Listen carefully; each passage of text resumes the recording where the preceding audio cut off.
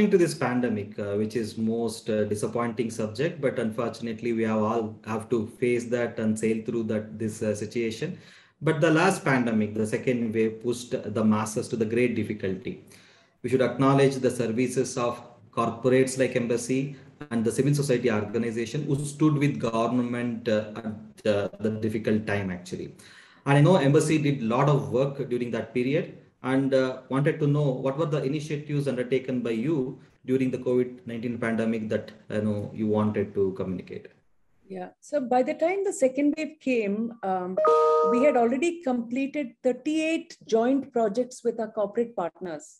When I say corporate partners, these are tenants who have rented office spaces from us in our office parks, business parks. So there was already a relationship in place, right? So what happened in the second wave was very, very interesting model that I can share with you. We initially went straight to the health department. We met the commissioner, and we did it through a consortium through CII. CII came together. We are a part of the CSR committee, very active. So we approached him. Before the CII meeting took place, I had made 2 visits to the Commissioner of Health, requesting him to address this gathering and tell us what they need. CII also did the same. They invited the health minister to come. They gave us a broad idea as to what we should be looking to do. And ICUs, setting up ICUs and oxygen plants seems to be the priority for them from us. So we did 2 things, sir. We created a task force for ICUs, which had 3 senior level founders of very large hospitals, Columbia Asia's Dr. Nandakumar Jairam, and we had Shankara Eye Clinic, and we had Narayana Hridayalaya. So all the founding heads of these companies took charge of one area of work. So ICUs came under one of them, oxygen plants came under another, and doctors and nursing, the people on the ground to actually do the work became a big issue as well. So that was taken care of by Dr. Devi Shetty.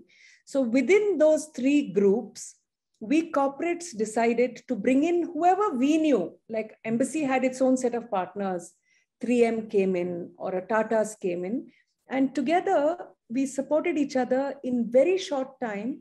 The technical people, that's the hospital experts in the group, would actually go to the hospital during the pandemic and validate what the hospital needed. Now that was the first big hurdle for us. We corporates, we didn't want to go to any government hospital and walk around and figure out what they need. And we didn't understand any of the equipment anyway. They also provided us support to order equipment because, as you know, ventilators, etc., was a huge, huge shortage at that time. As embassy, what we did is we took all the information from the health department, put it in a clean presentation like a CSR project, pushed it to all our key partners, and within no time, we were able to mobilize a lot of support because corporates were saying, I have set aside 1 crore. What can I do with it? Can you guide me?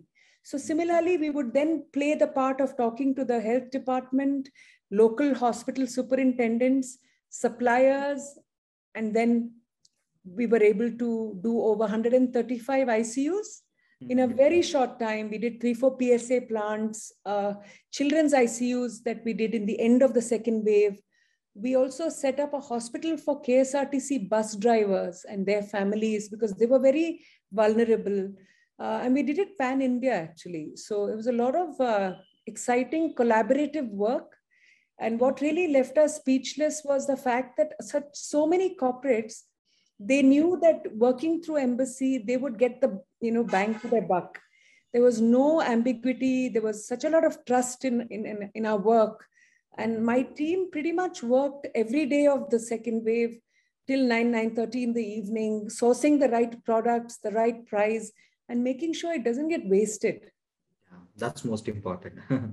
And working with the team on the ground in hospitals, because government hospitals, they were also not ready, So they were also in shock.